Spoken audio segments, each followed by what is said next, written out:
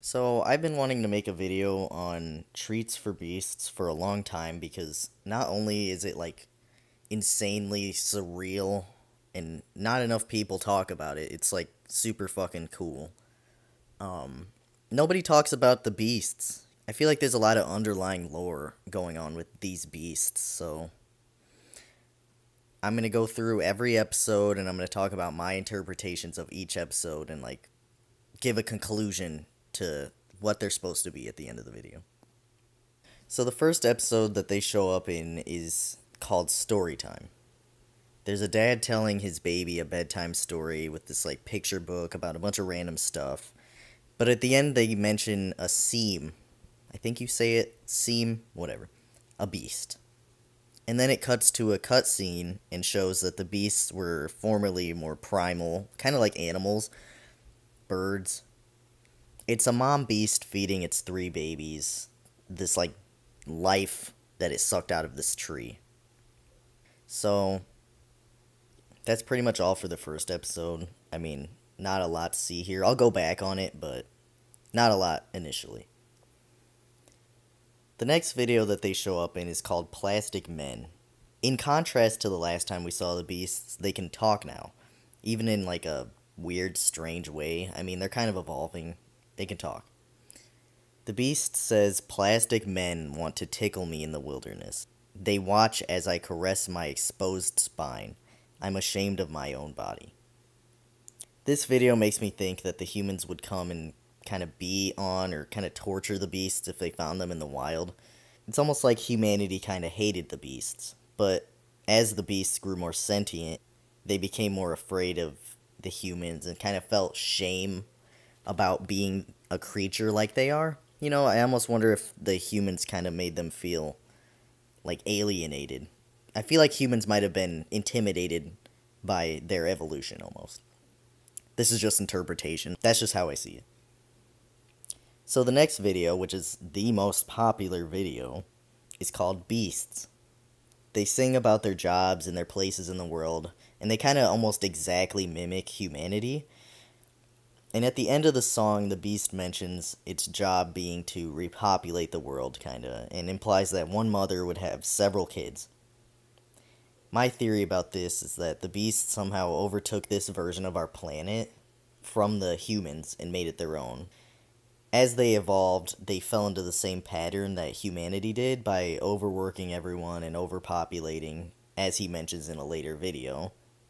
They obviously were very overpopulated at some point, much like we are now. Also, fun fact, beasts have like a race of pink beasts that live in tribes and stuff, so, fun fact.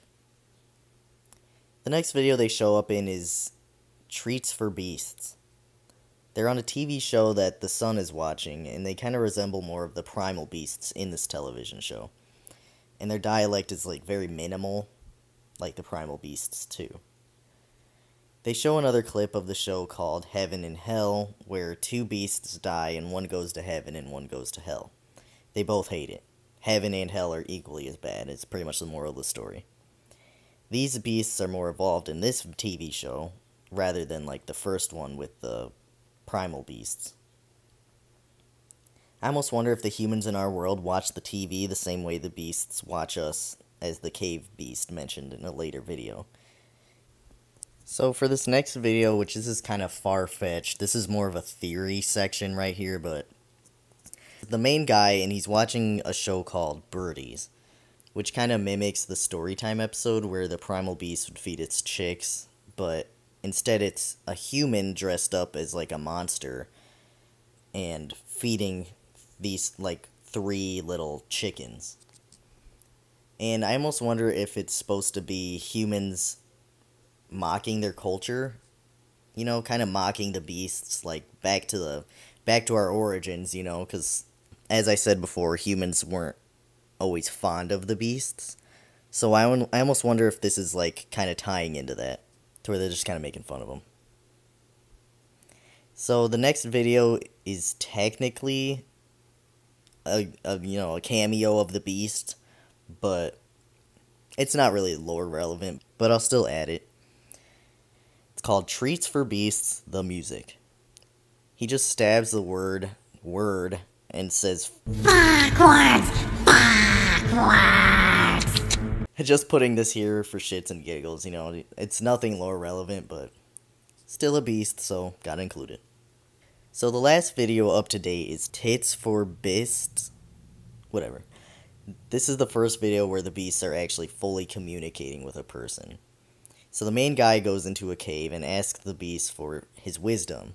The beast claims that they watch the humans on televisions through surveillances that they snuck around, because if they went into the human dimension, they'd instantly be recognized.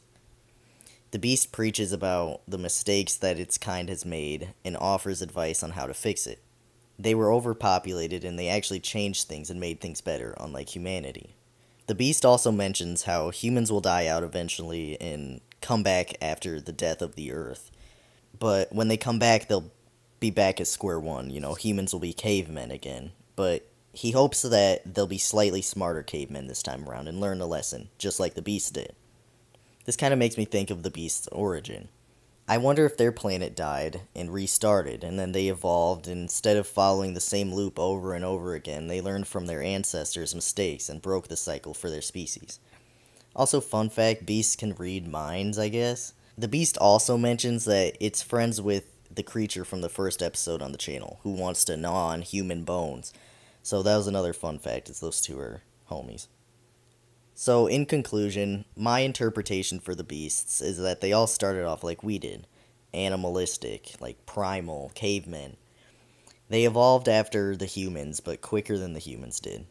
They were treated very poorly by humanity because humanity was kind of threatened by how fast the beasts evolved in comparison to us. And they shamed them and they tried to kind of torture them and pick on them to keep them in line, but eventually the beasts took over the planet, or somehow the humans all died off. Whatever happened, who knows. And the beasts were the only ones left. Instead of learning from humanity's mistakes, they made the exact same mistakes themselves. After the population got out of control, they realized that they needed to break the cycle to better their lives, and everyone's lives pretty much, and it worked. Now they live happily and content with their life and death cycle and watch the humans in our world struggle for, amusement, because we were picking on them. I mean, it's only fair if they were to pick on us. I think it proves that humanity is just kind of doomed to implode on itself no matter what we do, because we're selfish. We're not like the beasts. We can't overcome our greediness, Anyways, I hope you liked this video. I've been a huge Treats for Beasts fan since I was a kid, and I'm so happy they're getting more recognition. Also, another thing I wanted to mention is I wanted to give a shout out to Fluid Factory. He's the one who made the I Love Jesus songs and stuff like that, and he even made me a video, which was super fucking cool.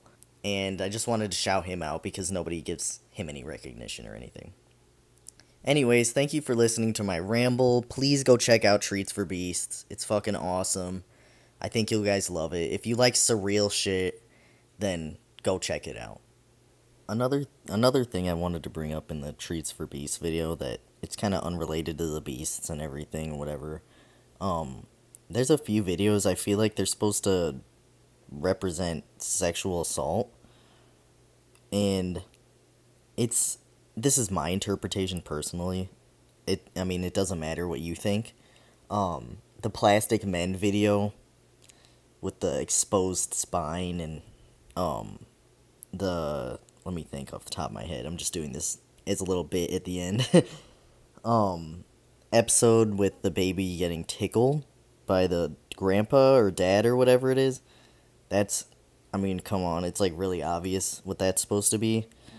And the video with the little girl with the taking the candy from a stranger.